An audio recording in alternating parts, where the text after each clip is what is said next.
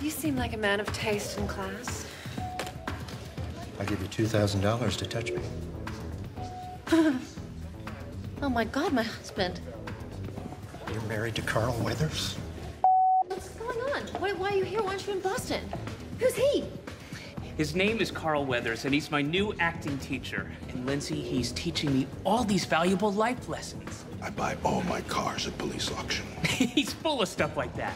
And Lindsay, he's teaching me to follow my dreams.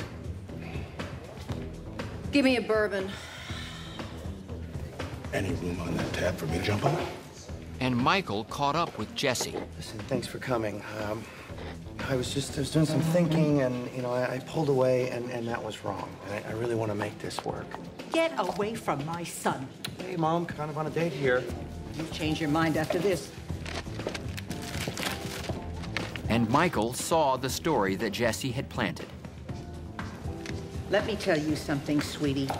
We may pick on each other, get into little scrapes, call each other names, and occasionally steal from each other. But that's because we're a family. You have no right. You don't get to do that. Lindsay's a combative, entitled princess? I should hire somebody to kick your ass for that. Save your money. Yeah, you're right. I'll do it myself. Hey, whoa. We are not settling things like that anymore, all right? I don't need my son reading any more articles about us in the paper. Oh, you and your son, stop using him as an excuse for everything you do. I saw him today. He's fine with us. Wait, what? You saw him today? Yeah, I told him he was getting in the way of your happiness.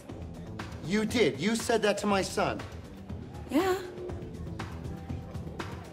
You're on your own, ladies.